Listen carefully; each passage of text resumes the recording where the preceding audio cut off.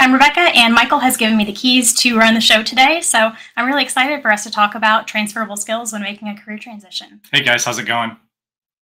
All right, so we can go ahead and jump right in. I'm excited to be on today, and I wanted to have this discussion on transferable skills because I think it's such a hot topic right now. I know it's something that we've been getting asked a lot from folks on LinkedIn or people who are looking to make a career pivot. And really, with the Great Resignation, career pivots are becoming much more commonplace. We've seen that people are realizing that they don't have to stay in the same industry or the same career path for 30 years. And I think it's great that we're starting to embrace nonlinear careers more culturally. What are your thoughts on that? Yeah, I think about it, and when I look at my biggest role models growing up, my mom, my dad, my mom, when she left being a waitress, went straight into the insurance business and is there now. And my dad retired with 30 some odd years as a mechanic at American Airlines. So, kind of thinking about those things and then looking at the folks that I know now that I look up to, and no one's been in their position for more than 10 years. Yeah, I do think the mindset is shifting, and especially, recently too, I think we're seeing that people are a lot less likely to stay in roles where they're no longer happy, whether it be that they're not being fulfilled or they're not challenged. Maybe there's not that work-life balance, or they don't feel their mental health is supported. And I think that's something that we have seen, too, just in recent, months picking up quite a bit more. Yeah, as a resident elder millennial, I think a lot about the folks that I've interacted with, my former supervisors, that sort of thing.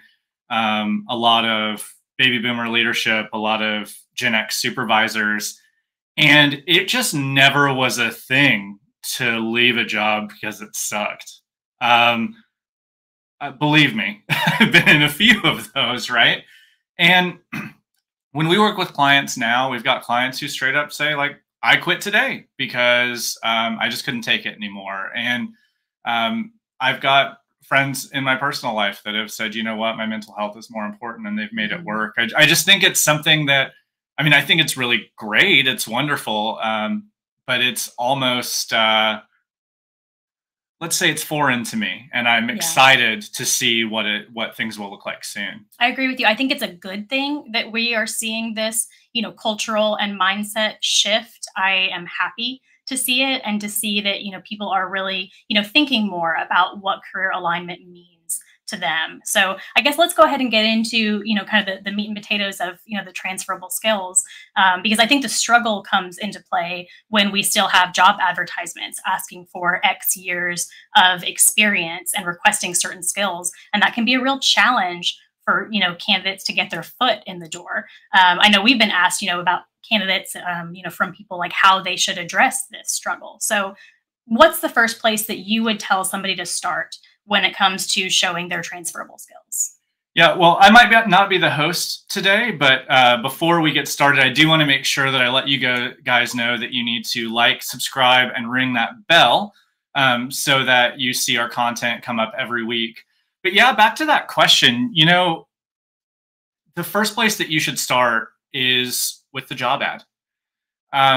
There are other places as you get a little bit deeper when you become a real pro at figuring out how to transfer your skills, and we'll talk a little bit about those. But the real place to start is with the job ad. And I have an exercise that I tell all my clients to go through. It's the exercise I go through myself, and it's the same exercise I have Rebecca go through each time that she's looking at a new job. And that exercise is this. Back in the day, I would print out the job ad. Now I turn it into a PDF. But I pull the job ad and I start reading through it. Top to bottom, not just at the KSAs. Folks who have watched our videos know that I'm a little bit of a KSA hater. They're great. Read them, but the whole ad is important. So I'll start top to bottom. I'll read about what the company says about itself. I'll read the KSAs. I'll read all of those pieces. And as I'm going through, I've got 3 highlighters. Highlighter number 1 is for, hell yes, I've done this thing. I've done this thing almost exactly. I can really, really, beyond a shadow of a doubt, talk about how I've done that.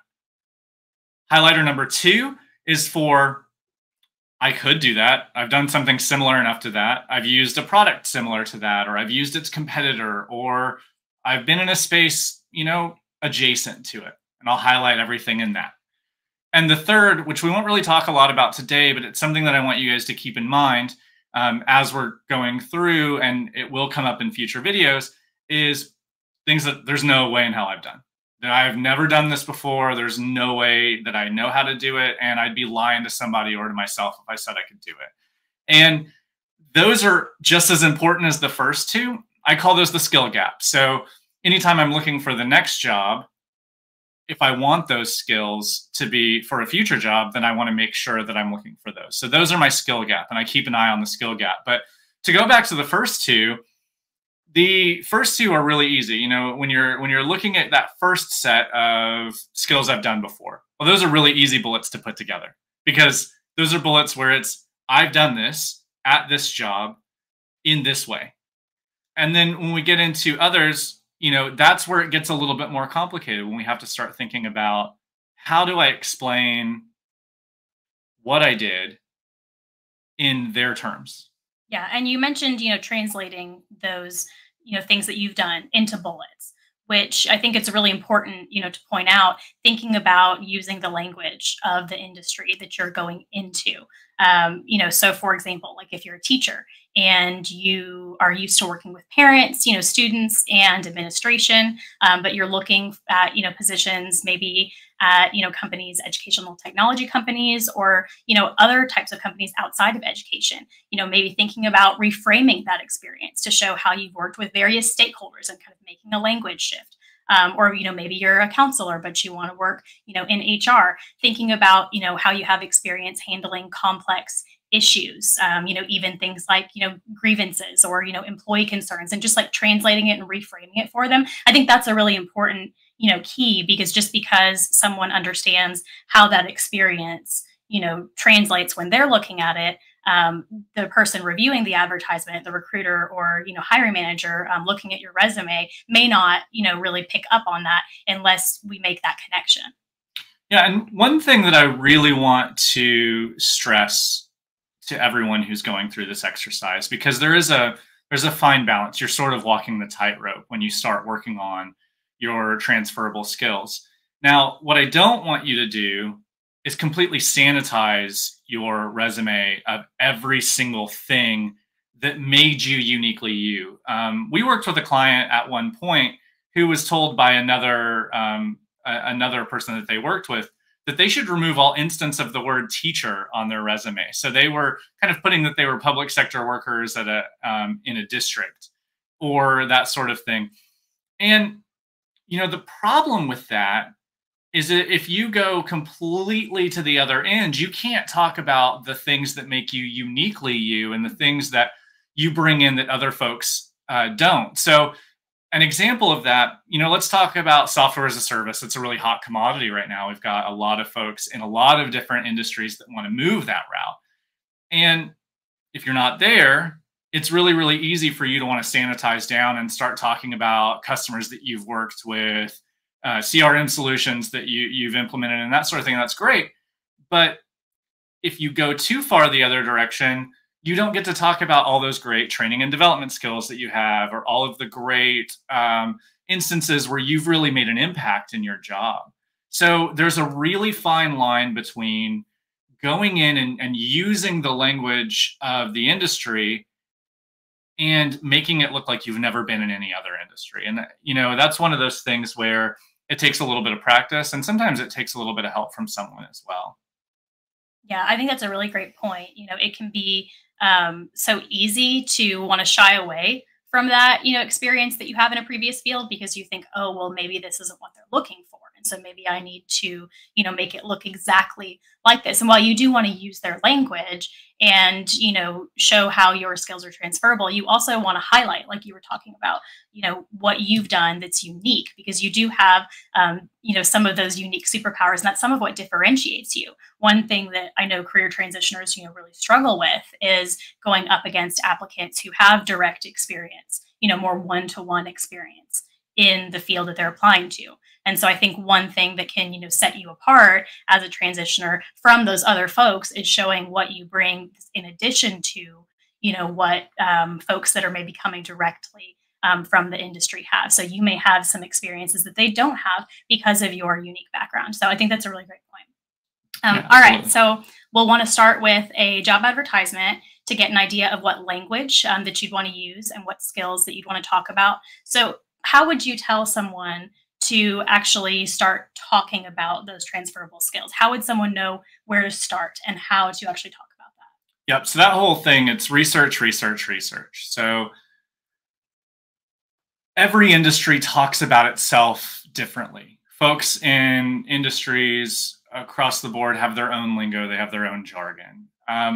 When I talk to people in all sorts of walks of life, there's a certain amount of commonality that we have to work on, right? So that we can understand one another. A key way to get involved and to start learning about how to speak that language of the place that you're trying to go is by actively engaging in the types of things that they're doing. So we've got a lot of folks probably watching this right now that are teachers or former teachers or that sort of thing. And you as a teacher know that you are often reading trade publications or reading learning and development journals and that sort of thing because you want to stay fresh. And for other people in other industries, you're doing the same thing, right? If you're working in logistics, you're probably reading trade publications about supply chain. Well, when you're transitioning, you also need to transition some of that reading material. I really recommend going in and reading information written in the hand of the place that you're going. So if you can find websites, blogs that are employee led, or find blogs of companies themselves, or find press releases that they've put out, as opposed to relying on more layman press releases from someone like CNN, right? So kind of starting there, getting yourself immersed in the way that they talk. So you will start with job ads, and job ads do a great start of that. Taking that, reading multiple job ads, once you've read 20, 30, 40, 50 job ads in that industry, and you're starting to look at trade publications, that sort of thing, you're going to get an idea of the way that they talk about one another and the way that they talk about the things they're interested in. And I really think that you should double down in that space and learn how they speak about the things that they do.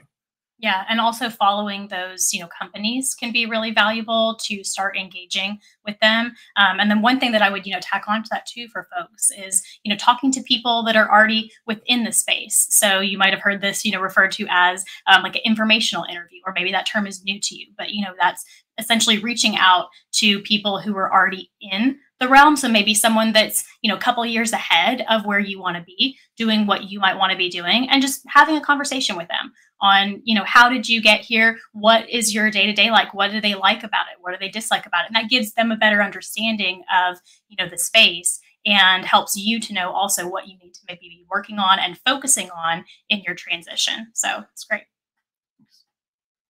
All right. So, I think the research piece is really important, like you talked about, doing that research to make sure that you really understand the roles that you're applying for, and also understand the companies that you're applying to get an idea of which ones. So any other guidance that you would give transitioners who are looking to show how those skills can transfer? Yeah. At the end of the day, you've really got to connect the dots. Okay. So what I mean by that is that a hiring manager, recruiter, someone at a company needs to understand why the thing that you did matters to them.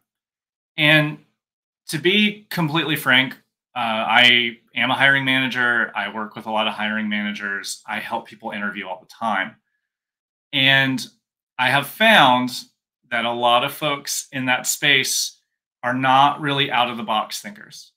And that may sound mean, and I don't really mean it that way, but it's, when you think about it, a hiring manager's bottom line is, I need a person who can do this job, and they need to be able to do the job. They need to be willing to do the job, and they need to be a good fit.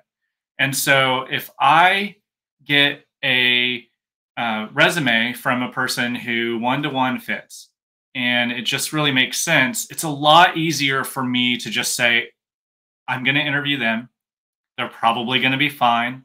They're probably going to be a good butt in a seat. They're probably going to be able to do the job in 6 months. And I'm probably not going to have to spend a lot of money. And so that's the way that they'll go. Now, connecting the dots is really important. What you need to do is to be able to say to somebody in a really short amount of time, professional summary, in your early job bullets, that sort of thing, that I understand the space. I can talk like the space does. I've done things like the space does. And I have additional things that I bring to the table that the guy who's just making a lateral doesn't.